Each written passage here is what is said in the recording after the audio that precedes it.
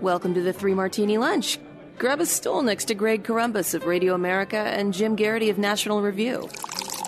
Three Martinis coming up. And glad you're here. We keep that stool for you every Monday through Friday here on the Three Martini Lunch. We have all crazies for you today, so just be ready for that. We're also brought to you by Quip.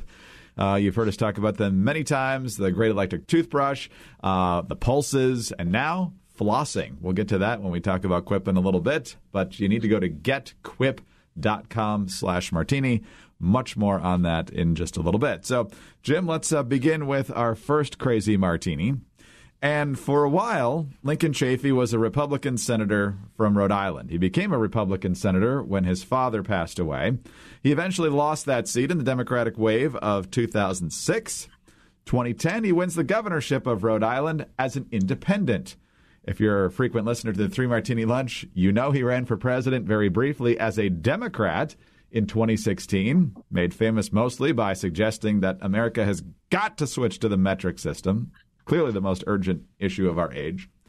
Now he's apparently a libertarian, and he's thinking about running for president again. Boston Globe, Lincoln Chafee isn't quite ready to announce a long-shot bid for the White House as a libertarian candidate next year, but the former Rhode Island governor and U.S. senator appears to be taking steps to prepare for the race. Chafee was in Miami over the weekend for a quarterly meeting of the Libertarian National Committee, where he became a life membership-level donor and met with party activists. So Chafee says he's just early. He's getting to know these people, but he's taking the steps to perhaps be a Libertarian presidential candidate. According to the Globe, there are 43 Libertarian candidates who have filed paperwork to open a presidential campaign account for 2020.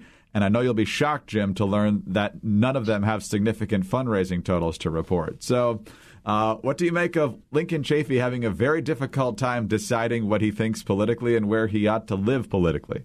Greg, on this podcast, I would like you and me and all of our listeners, even though they're going to be hearing this in a little while from the moment I say these words, I want us to all be quiet for just one brief moment. So let's begin right now. Okay, that was the sound of everyone calling for Lincoln Chafee to run for president. Couldn't hear it because no one was saying it. Lincoln Chafee, Americans are not calling your name. They may be, calling out your name when they're asked who was the 16th president, but they don't mean you. They mean the other Lincoln. Maybe your father's name will be a answer to a trivia question somewhere in Trivial Pursuit somewhere or something like that. I suppose you could kind of pull the Charlie Crist role in which you're trying to lose a race as a registered member of every single party you possibly can. Crist lost as an independent, apparently at some point lost to a Republican, and they ran as a Democrat and lost. Eventually, you got the House seat.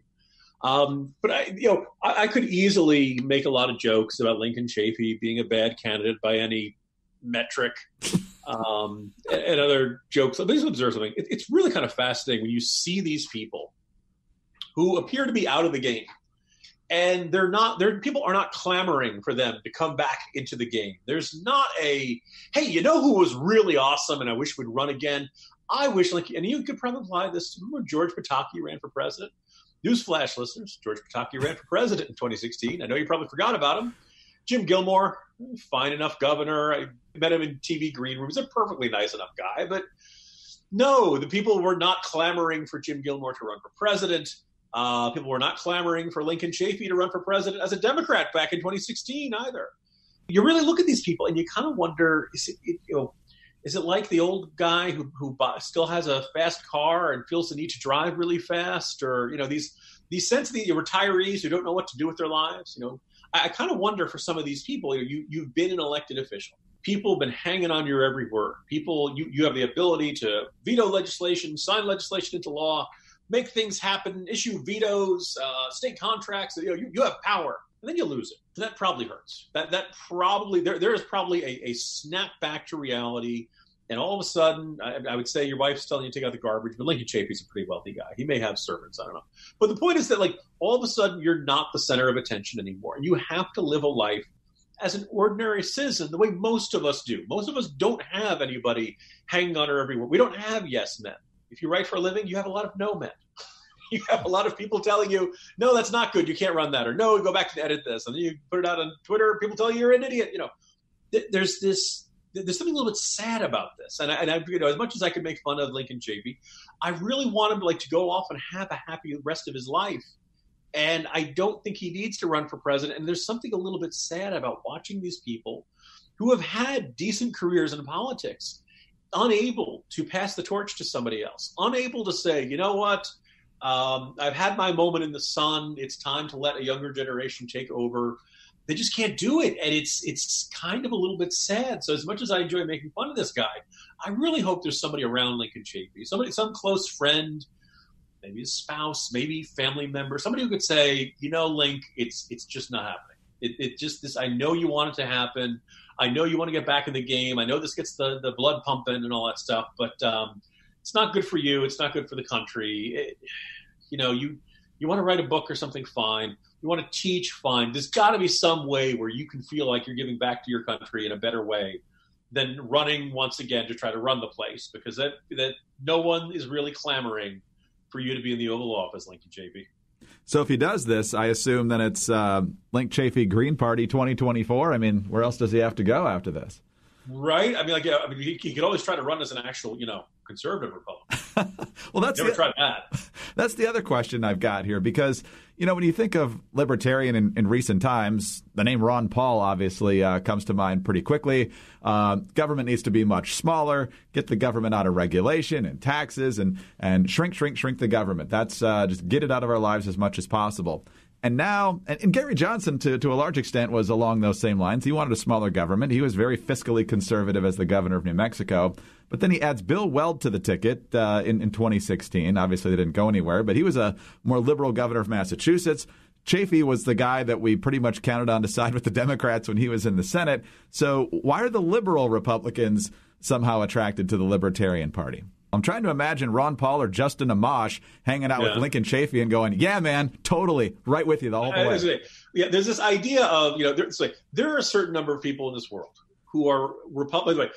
There's a rumor that Lincoln Chafee stayed a Republican while he was in office because of a promise to his father. His father was a old New England, probably somewhat liberal Republican, but, back at a time when the ideological divide amongst the parties was not as bad.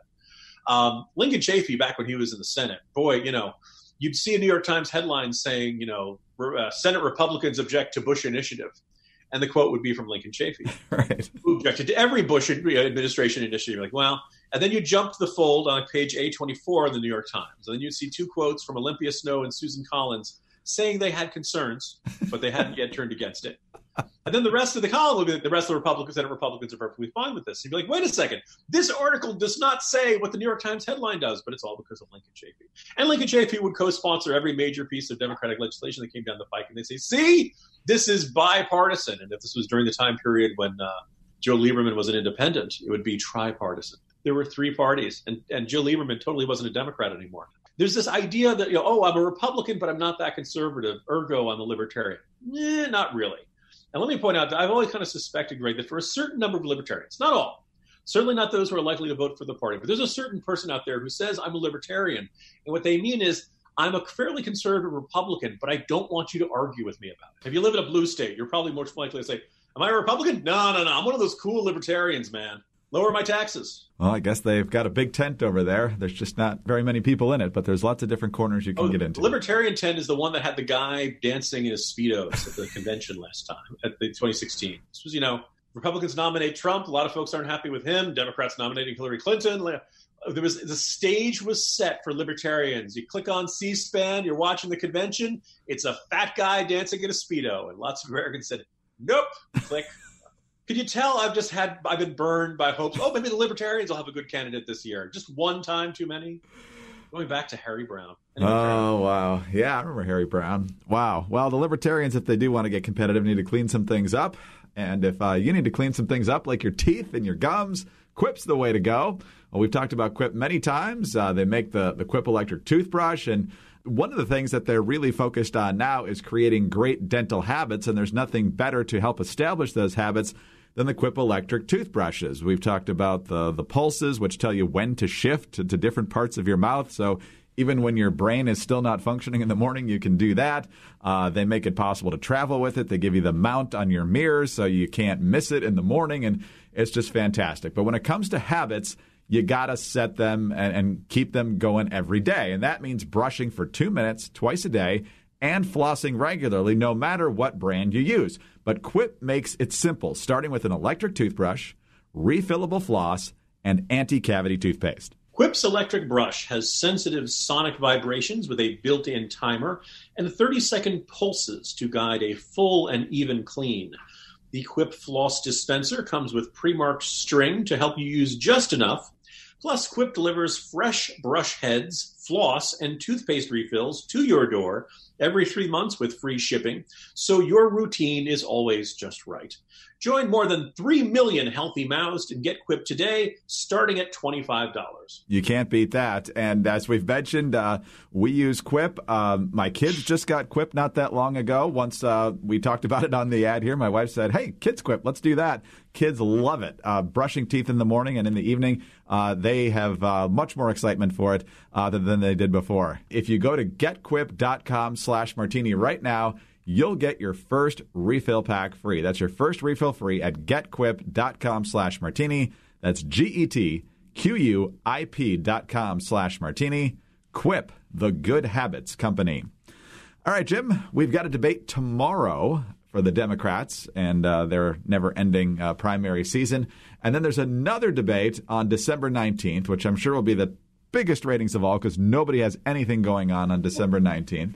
But Politico and PBS are teaming up for this one. And so whenever that happens, you get a combination of folks asking the questions. We've seen that, I think the NBC and the New York Times, maybe CNN and the New York Times, did that at one of the debates. And so Politico's trying to figure out who to send, and their publisher, Robert Albritton, wants to send Tim Alberta. He's the chief political correspondent for Politico magazine, recently wrote a book about how Trump has pretty much taken over the Republican Party. And, Jim, you wrote about this today. You remind everyone that he did work for National Review for over a year, and that is becoming a huge problem for the Democrats because they don't want anyone with even a whiff of conservatism on them to be part of this. NBC News with the quote, Democratic Party officials say such a journalist is ill-suited to co-moderate a debate meant to better inform Democratic voters about their potential nominees. And, Jim, I remember 2016, some of the media outfits brought in conservatives to ask a couple of questions. Hugh Hewitt at CNN, Mary Catherine Ham for ABC, and everybody else was a liberal. I mean, they worked for the media outlets, but you could tell by the way they asked the questions where they were coming from. And for the Democrats, it's not enough to just not let Fox host something. We can't let anybody who has ever had any affiliation with conservatives to be part of this. Yeah, look, first of all, if Republicans can get questions from George Stephanopoulos, you guys can handle a question from Tim Alberta.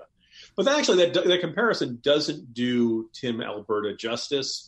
And I recognize that the more I argue Tim Alberta is a trusted guy, as a writer for National Review, the more Democrats are going to say, see, we can't trust him.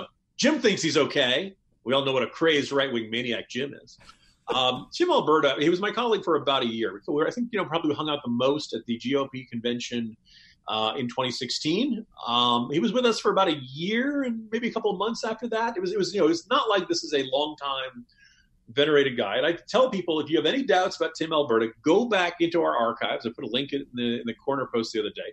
Tim Alberta was here to be a reporter. I believe his title was our national political correspondent, which, by the way, is different from my title as senior political correspondent. The difference is that he covered national politics and I was old. That's the difference between a national political correspondent and a senior political correspondent. Tim Alberta wrote articles. He did interviews. He did profiles. He was not an opinion columnist. His job was not to say, Republicans are awesome, Democrats are terrible, rah, rah, rah, anything like that. Moved on to Politico. I'm hoping they paid him a lot because I hated to see him go. Followed one of my former colleagues, Eliana Johnson, over there. And what Tim does is he goes out and he writes really good, in-depth, well-reported articles, sometimes profiles of figures. But a lot of what he's done for the last couple of years has been kind of the beat of how the Republican Party transformed. And if you read his book, The American Carnage, came out just this summer, I think you can kind of tell where Tim Alberta comes down. Tim Alberta is not a fan of the president, although he did interview the president, and he is not necessarily a fan of the Republican establishment either. He sees a lot of blame and a lot of bad behavior and a lot of things that he doesn't like all around there. Does this mean Tim's a Democrat? No. I have no idea how he voted. I have no idea if he voted in the Republican primary. I have no idea who he supported. I would say judge the man by his work. And let's observe. One of the other people on this stage is going to be Rachel Maddow. Rachel Maddow, who was talking about, we've got Trump's tax returns, and it was like 4 pages from, lots of years ago and all that kind of stuff. I mean, I don't quite understand what makes Tim Alberta so utterly unacceptable to ask a question that we all know a bunch of candidates are going to dodge anyway. The idea that, he's got conservative cooties, we can't let that on there, anything like that. I think it is real. The DNC has made a whole bunch of mistakes with these debates. The fact that Tom Steyer is up there and much more credible, some candidates who aren't billionaires up there doesn't reflect well on them. The fact that we're getting close to crunch time and we still have 10 candidates up on stage and they haven't divided up into smaller groups, that doesn't reflect well to DNC. But now we're at the point where they look scared, they sound scared.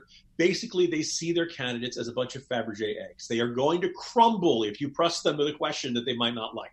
Guess what, folks? You're running to be president of the United States.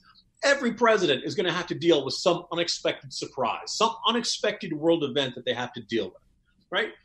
Taking tough questions from people you don't necessarily agree with is part of the job. Trump's got a whole bunch of flaws, but you know what he does? He takes a lot of questions from a lot of reporters he doesn't like almost every day. You may not like the answers, but he stands there and he takes it. But no, Democratic candidates, they can't take it. Protect them, wrap them in bubble wrap. It's just so infuriating that they would even try to pull this kind of stuff. If you can't handle Tim Alberta, you are not ready to be president of the United States. Full stop, total period. Brah. That's exactly right. And the idea that, if you put folks that might have some sort of inclination towards the right asking questions, it's going to just be a partisan festival for them. Go back to the first Republican debate in 2016. Every one of those endless numbers of Republicans on the stage, the first question they got asked was about their greatest vulnerability. That's why Megyn Kelly was asking Trump about women. And I mean, if CNN and MSNBC and everybody else was doing that to the Democrats, it really wouldn't matter who was asking the questions. But because they're just propping them up there, it makes for less exciting television and makes it harder for voters to come to a conclusion. In a better world, you'd have all three networks all three cable networks and maybe major networks too doing debates. And you'd be getting questions from all sides of the ideological spectrum. I actually think it would be good. As much as, we could argue about George Stephanopoulos' out of the blue. So when are you going to ban birth control? Question from way back when. But you know what? Look, it's not like a Republican president is never going to have to deal with challenges from the left. So it'd be good to see, how do you deal with questions from the left, right? I wouldn't necessarily mind left of center. If you want to bring in, as long as the question is a genuine question and not just, 2 minutes of berating you so which opposition research point are you least prepared to deal with? Those kind of questions I could see objective. That's not going to be Tim Alberta. My guess is Tim Alberta's questions, if given the opportunity, would be something that will represent extensive research. He's a guy who did he interviewed it's a 600-page book, American Carnage. I think he interviewed 500 people in Republican circles to just tell the story of how Trump effectively took over the Republican Party. Now, you can love his book, you can hate his book, but you cannot say that Alberta does not do his homework on this. And that's how you get good questions instead of, the Barbara Wawa, if you were a twee, what kind of twee would you be? All right. Well, to make a decision like this for petty political reasons suggests you might be on something. So let's talk about our crazy martini now, because it ties in perfectly. As we all know, there is drug addiction problems all over the country. We've talked about the opioid crisis a number of times. President Trump certainly campaigned on that a lot in 2016 and has taken some steps on that since becoming president. But it's also the issue of meth, and the upper Midwest and the Plain States are a big area where that's a problem. I come from northern Michigan, and there's certainly stories in the local news on that issue from time to time. South Dakota has decided to call attention to this issue, and I can say that they've definitely called attention to it. But they've got this new campaign slogan that simply says, "Meth, I'm on it," which, of course, the purpose is saying, I'm going to help do my part and help South Dakota not have a problem with meth anymore. But, of course, when you first read that, it's a bunch of pictures. One's a rancher. Another one's a bunch of high school football players with the giant letters all in caps, meth, I'm on it, or meth, we're on it. And obviously it looks like almost a pro-meth campaign. But the governor there, Kristi Noem, who used to be in Congress, says the whole point was to raise awareness. Jim, I think they've raised some awareness. Whether it's gotten the right awareness, I'm not sure. I go back and forth on this, because if they had gone with a less, oh my God, how did they pick that one type, addiction destroys lives or something like that. Greg, would you and I be talking about it? Nope. Probably not, right? And would people be talking about it on social media? Probably not. My guess is that, we've seen a lot of these sorts of efforts from a lot of different government agencies and nonprofits. And they if we hear about them, if they get covered at all, we kind of nod and say, oh, that's nice. And then we kind of move on about our lives. Saying meth, I'm on it. Everyone's like, oh, my goodness, can you believe it? Sounds like they're on meth, as if this has never quite crossed their mind. My suspicion is they know darn well that people are going to react like that and then instantly say, oh, my God, I go on Facebook and share this to everybody. And here's the other thing. The fact that they're saying, you see the picture of the farmer, you see the picture of the high school football players, the elderly woman, and they say, I'm on meth, right? It's communicating a message. It's communicating a message that people who you don't think of as being on meth can get addicted to meth, can get access to meth, can end up with addiction that ends up destroying their lives, at the very least, harming it a great deal. And so maybe they know what they're doing with this. Maybe this is actually a way to get a heck of a lot more attention to it. And maybe the recognition, this comes to shake us out of complacency, to shake us out of an idea of, well, yeah, it happens. But, generally my community is doing okay. There's a very good chance your community isn't doing okay, at least not 100%. And that there's probably somebody in your community who's either, if not struggling with this addiction, then struggling with some sort of addiction somewhere. So actually, this may not be quite as foolish as it sounds. That having been said, I think the craziness of the martini is that the regular message of addiction destroys lives could not break through in this environment. It would be largely ignored in this environment. And you need to do something that makes it sound like state administrators are on meth to get people to sit up and take notice. Yes. And the website to learn more is onmeth.com. At least it's not I typing this in am on meth right now.com.